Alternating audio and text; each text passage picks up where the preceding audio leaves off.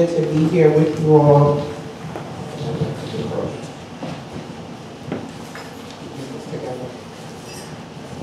Can y'all hear me?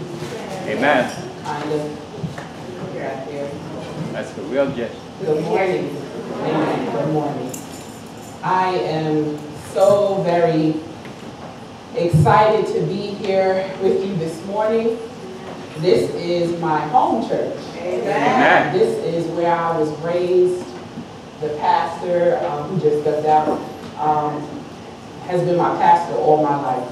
And this is such an honor and a great privilege to be here with you all this morning. Today is Pentecost, y'all. Hallelujah. 50 days after our Lord resurrected. 7 weeks. The Holy Spirit has fallen on His church. Hallelujah. I thank God. Everyone says, giving honor to God who is the head of my life, but I truly mean that, giving honor to God who is the head of my life. Amen. I'm so glad to be here, that God chose me, a little girl from Newark, New Jersey, to go down to that institution and to call me by name. Praise God. So Amen. You are a pastor. Even my child told everybody who we met, my mommy's going to school to be a pastor. I said, I wish you would stop telling people that. And out of the mouth of the babe, he stepped out. But I want to thank the man of God, Pastor William Reeves Sr., for his guidance and for pastoring me and for being a spiritual father to me. I'm so grateful to him. I'm grateful to my friend, William Reeves Jr., Billy, who is not only a great friend, but also my son's godfather. I thank you for all the ways that you have enriched my life, both of you. Praise God for you. I thank all the ministers here, Charles and Roger, who have truly been a part of my life and helped me to have a firm foundation in the Word of God. I thank Lenise, Evangelist Lenise, Evangelist Lenise, for stirring up the gift of liturgical dance in me. I praise God for that. It was a healing balm to me. I would dance in my apartment. When I was having a bad day, I would dance and the Holy Spirit would fall fresh. For someone who has battled depression and cutting and self-mutilation, I can truly say, like King David, He has turned for me my mourning into dance. Amen. I'm so grateful for you and for the ministry here and for you all ushering me in. Praise God. Praise God. Thank you. Thank you. I want to thank my aunt. They're probably downstairs, Wilhelmina and Denise, people who have been a support even here while in New Jersey to me in North Carolina. I praise God for them, and they are making sure everything is ready for us after the service, so praise God for them. For my son, who is probably playing, I love you, Mark. He has been given an honorary Master's of Divinity for all the classes that he had to sit in while in divinity school when his school was closed, because y'all, they get an interest in it, it closed down for a week. And so he has had to come to class with me many times, and so I'm so thankful for him. And then last but not least, my mother. Amen.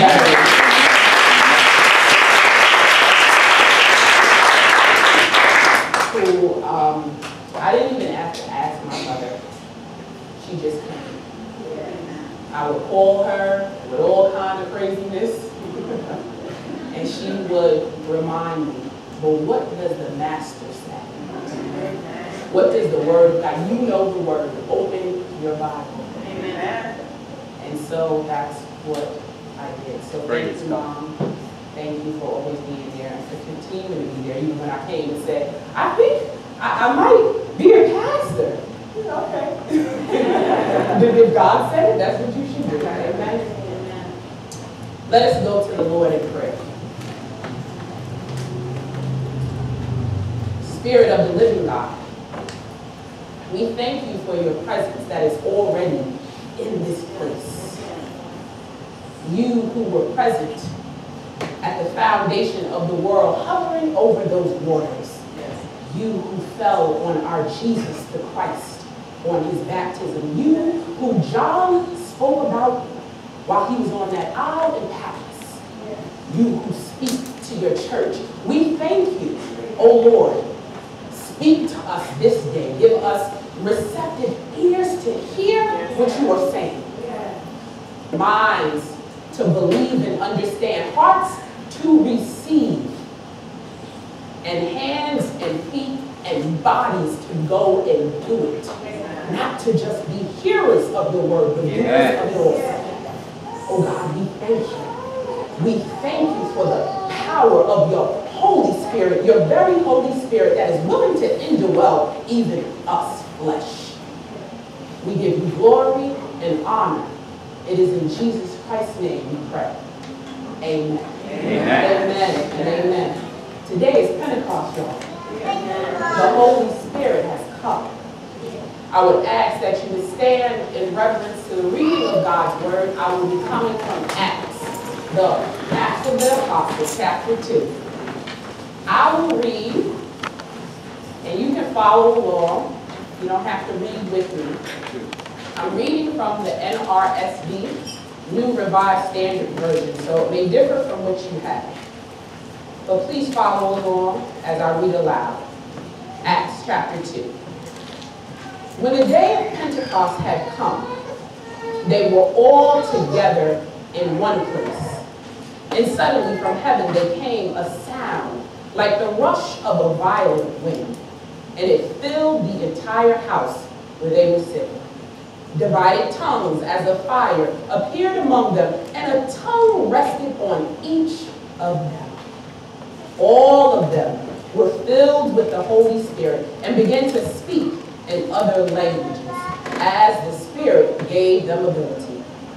Now there were devout Jews from every nation under heaven living in Jerusalem. And at this sound the crowd gathered and was bewildered, because each one heard them speaking in the native language of each.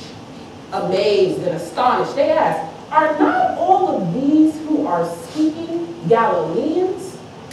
And how is it that we hear, each of us, in our own native language?"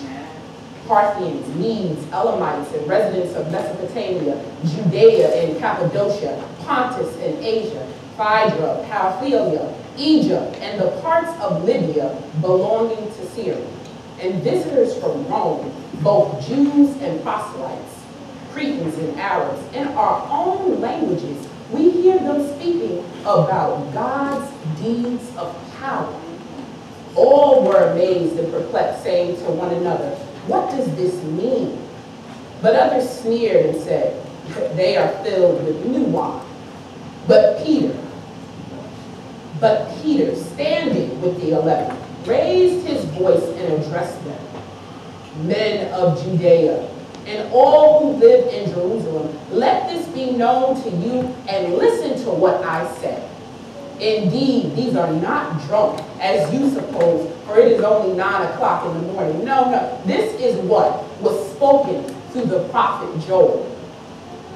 In the last days it will be, God declares, that I will pour out my spirit upon all flesh, and your sons and your daughters shall prophesy, and your young men shall see visions, and your old men shall dream dreams. Even upon my slaves, both men and women, in those days I will pour out my spirit, and they shall prophesy. And I will show portents in the heavens above, and signs on the earth below, blood and fire and smoky mist. The sun shall be turned to darkness, and the moon to blood, before the coming of the Lord's great and glorious day. Verse 21. Then everyone who calls on the name of the Lord shall be saved. This is the word of the Lord. Thanks be to God. You may be seated.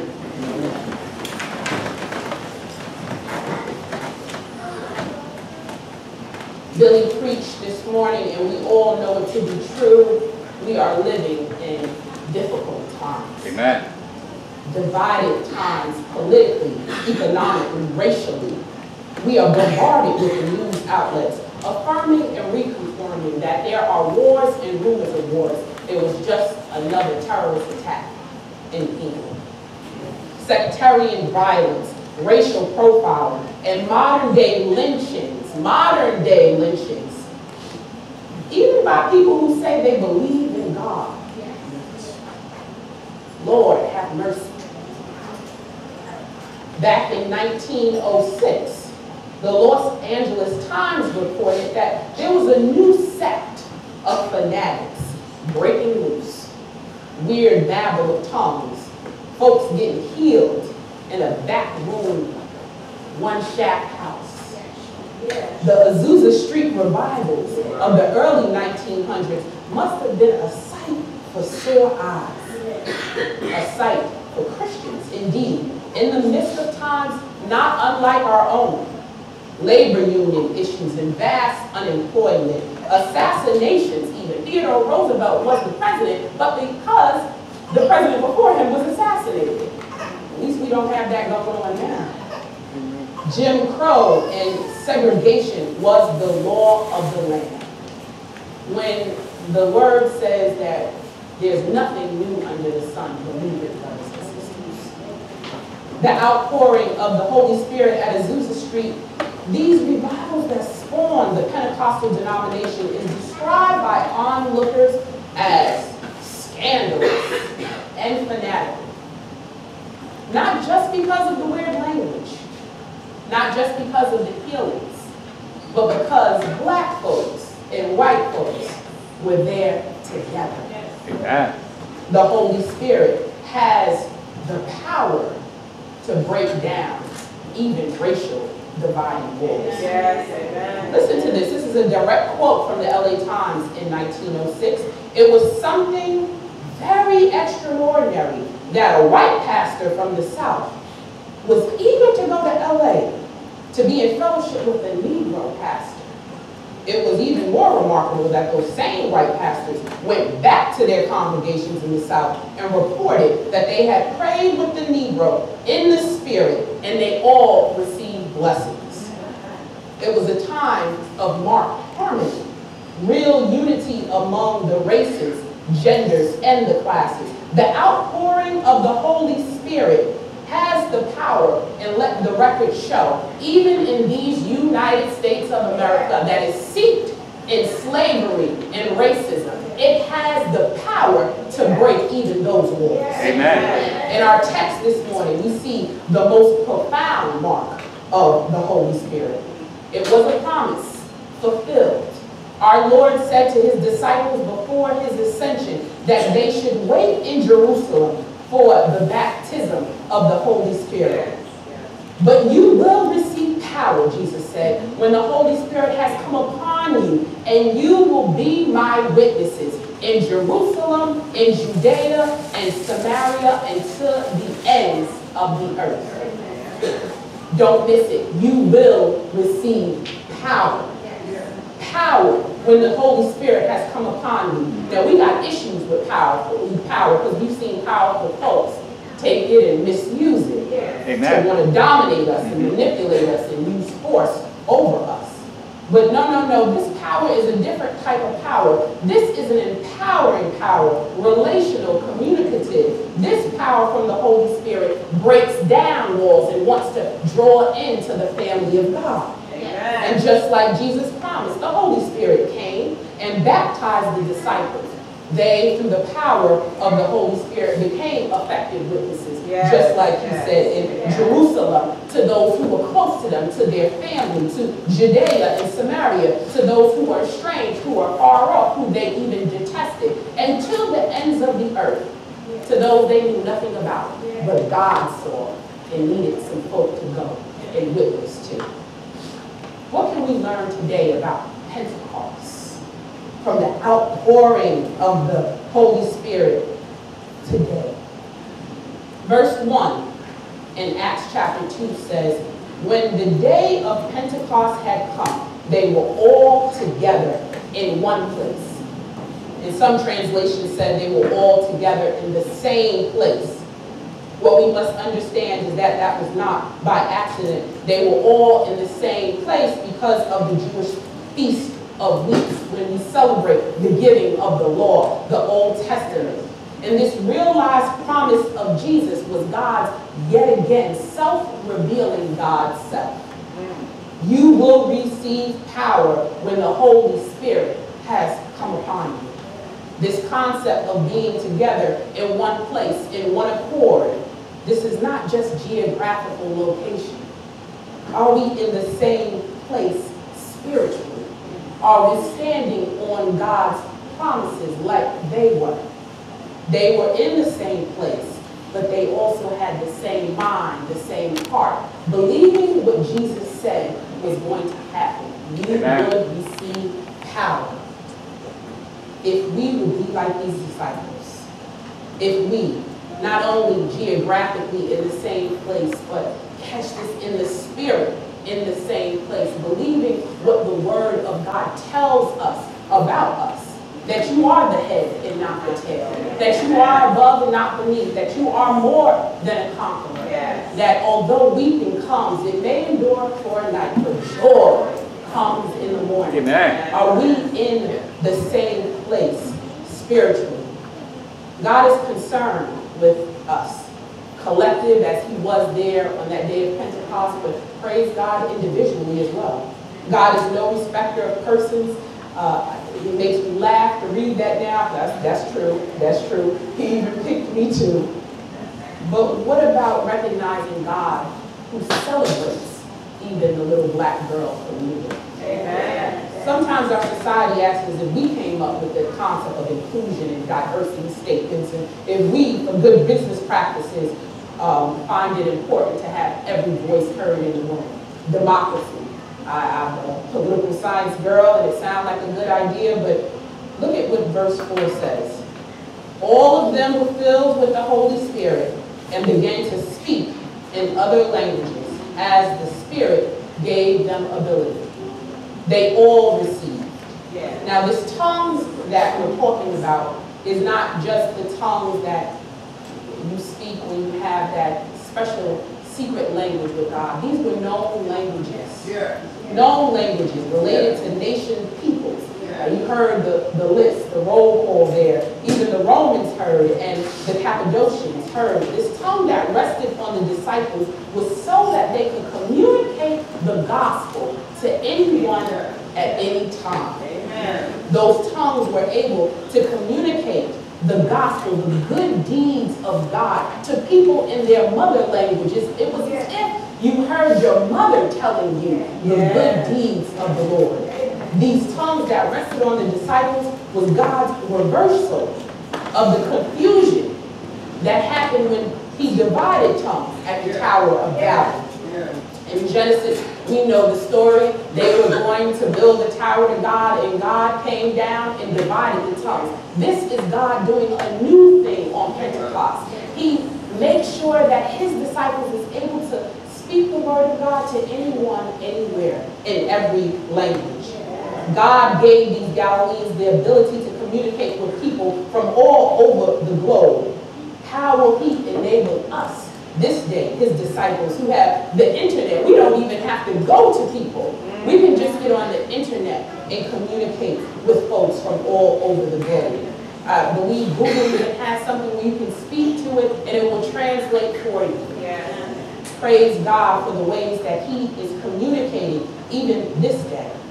But the gift of the Holy Spirit will break down dividing walls, not only of language, but also of ethnicity, gender, class, and socioeconomic status. When Peter got up to preach, he said that the Spirit is racially, ethnically inclusive. Listen, he said that they were by and large men that were preaching. The apostles were men. But Peter recounts Joel's prophecy about what would actually happen when the Spirit fell fresh. You will receive the Spirit poured out on your sons and your daughters. The Spirit is willing. The Spirit was willing to be poured out on old men and young men. The Spirit has no gender or generational bias. It has no class bias. Your slaves, the lowest economic status in any society, the Spirit will be poured out. This Holy Spirit that fell fresh then falls fresh on us today. But do we celebrate the diversity that God said would happen with His Spirit? Do we celebrate the Jewish celebration of weeks? Many years they had this Jewish celebration, and the first fruits were what they brought to God. The first fruits was with the Feast of Weeks, and the harvest was the same way. There was a harvest even then of men, of women. Everyone was supposed to participate, and it was an inclusion of the marginalized and the disadvantaged. Are we the same way? Who do we say is allowed to preach the good news of the gospel of Jesus Christ? Pentecost shows our need for unity and like-mindedness to be on one accord. God celebrates and is willing to embrace all into His family. Amen. But look at the end of the story. The power of the Holy Spirit was effective. Verse 21 says, "Then everyone who calls on the name of the Lord shall be saved." I didn't read it, but down on verse 41 and 47, 3,000 people were added to the church, and then another day by day were added. Amen. Have we seen that type of effective ministry of the Holy Spirit? Do we even believe that it can happen? We have been entrusted by our Lord with a great commission. We all know it. Matthew 28 and 18 says, Jesus came and said to them, "All authority in heaven and on earth has been given to me. Go therefore and make disciples of them and baptize them in the name of the Father and of the Son and of the Holy Spirit, teaching them to obey everything that I have commanded. And remember, I am with you always, even to the end of the age." That is for us today. Amen. We are to be making disciples, Amen. going in light of the truth and the promise that we have been baptized in the Holy Spirit, that we are empowered by the Holy Spirit to show people what it looks like to follow Christ. The power of the Holy Spirit is willing to change the world. Do we believe it? We say we are followers of Jesus Christ, and we have Matthew, Mark, Luke, and John as examples of what Christ did, but are we enslaved to another master? Capitalism and greed, the lust of the eyes and the flesh, and being consumed with the pride of life. A lot of folks will preach a prosperity gospel. All God wants for you is for you to have a Benz and a nice house.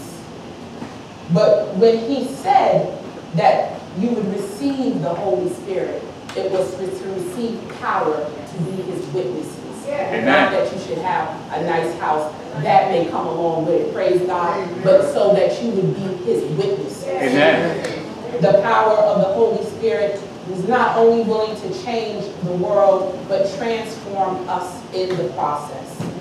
We see Peter, my favorite. Peter, who denied Christ, there, getting up in the power of the Holy Spirit, making his first sermon, and he preached a good one, y'all. Transformed by this power, he reminded them of what was happening. You think they are drunk? No, no. This is what Joel said would happen. And he preached this gospel, the good news of Jesus, in which every person can be saved. Amen. Do we believe that today? Or have we told the Holy Spirit that His power is null and void? Do we believe that today? That by our lives, folks can be saved and set free?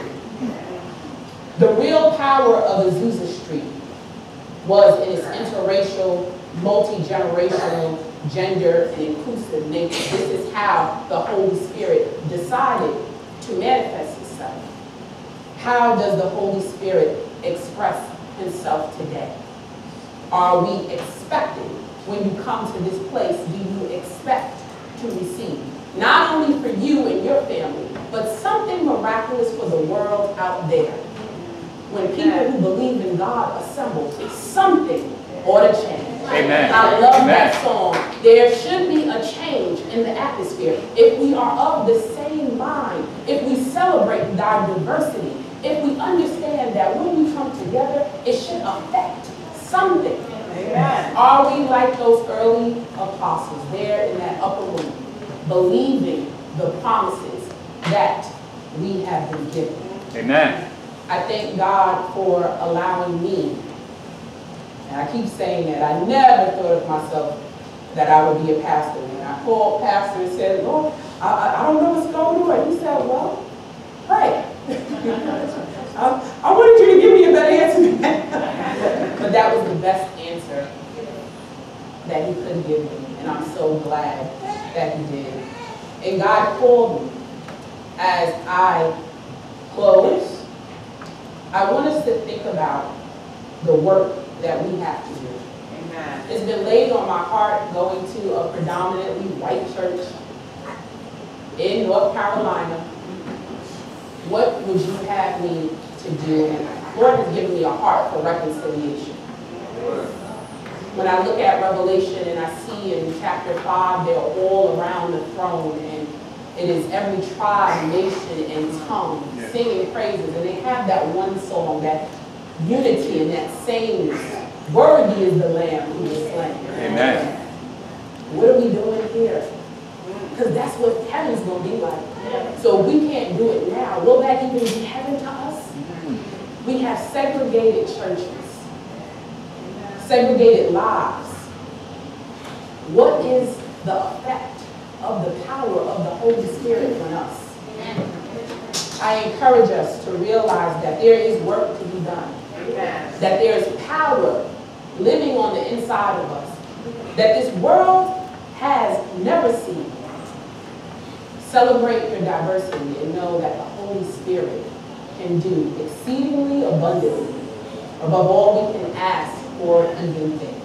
Yes. Yes. Amen. Let us pray. Lord God, we thank you that you did not find it robbery to pour out your very Holy Spirit on us. You who saved us, redeemed us, called us by name, and love us, have chosen us to do your good work.